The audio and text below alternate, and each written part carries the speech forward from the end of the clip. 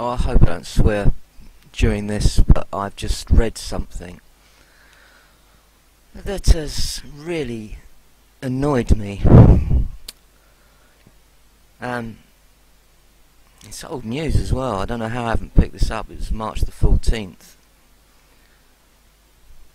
US troops in European exercises. Okay, we've got that, and this is the next one. Right, get a load of this. The US Army says it will soon be sending armoured Stryker vehicles on a 1,100-mile convoy through 6 European countries to show solidarity to allies in the wake of recent Russian actions in the Ukraine and Crimea that have Eastern Europe on edge.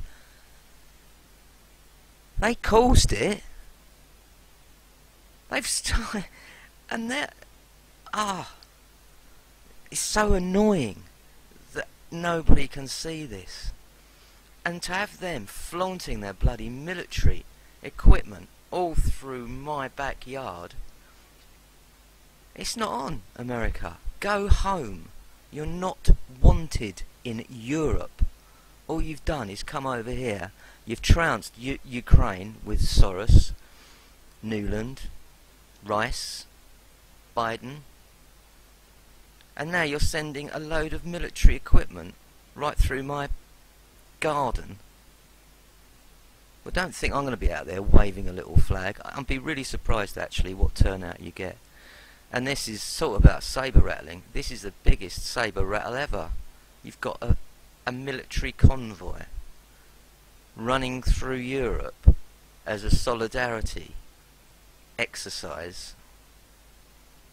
You're not wanted. Go away. You know, the more I think about this EU army, God help us, talk about the devil in the deep blue sea. The more I think about this EU army, the more I think it's a good idea to get you right out of Europe.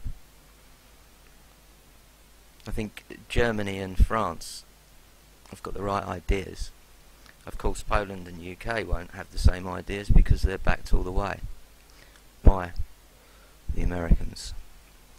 It's not the American people either. I mean, don't think I'm having a go at American people. It's not. It's not even the American government. That's been taken over. I feel in a way sorry for Obama. I don't think he knew what was going on in Ukraine. And I've badmouthed him a lot. And probably a little bit unjustified. I think he's a puppet. He's not told what's going on a daily basis. You've got Newland, who's probably Soros, who's pulling all the strings. It's very, very sad to see America go like this. I used to love America when I was a kid in the 60s and 70s, and America was great. It was flags and big old cars and petrol and rockets, and it seems as though everybody over there was sort of like, I don't know, it was a go for it country, and now it's just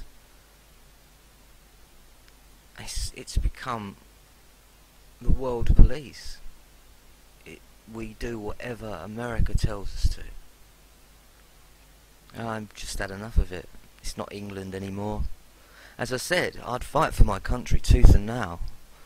I'm English, Irish, English, but I'm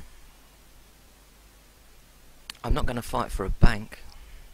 And that's all that you do these days. If you're called up for a war, you're not fighting for Queen or Crown and country or your president or whatever, or the country. You are fighting for the New World Order. You're part of that little plan.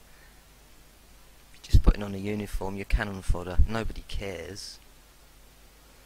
So, anyway, I'll carry on with this story. Right, here we go. This is from the CIA network, CNN. The convoy is a highly visible demonstration of US commitment to its NATO allies and demonstrating NATO's ability to move military forces freely across allied borders in close cooperation, US Army Europe spokesman Lieutenant Colonel Craig Childs said in a statement according to the Stripes report. The Troops and the vehicles involved will be moving from training exercises conducted as part of Operation Atlantic Resolve in Estonia, Lithuania and Poland, the report said. They'll move through Latvia and the Czech Republic as they make their way to Vilsek, Germany, about a 40 miles drive from the Czech border. The troops involved from the 3rd Squadron 2nd Cavalry Regiment, which are based at Rose Barracks in Vilsek, and they will be accompanied by the Army's 12th Combat Aviation Brigade. Won't they be flying? Which will provide, aerial reconnaissance, the Stripes report said, just in case any of those horrible Russians blow them up, I suppose. The move is unusual because long-distance movement of heavy military vehicles such as 18-ton Strykers is usually done by rail. The trek is being called a Dragoon Ride, after the units nicknamed the Dragoons. The troops will be camped out along the route. Oh my God, this is war! This is outrageous! For those participating in it, Dragoon Ride is a unique opportunity, Stripes quoted Childs as saying soldiers and their leaders will have numerous opportunities to engage with local communities along the route and get eggs thrown at them. Custard pies. Deepen their appreciation for the cultural diversity within the alliance and enhance the relationships that are essential to building and maintaining mutual admiration, respect and trust among allied militaries.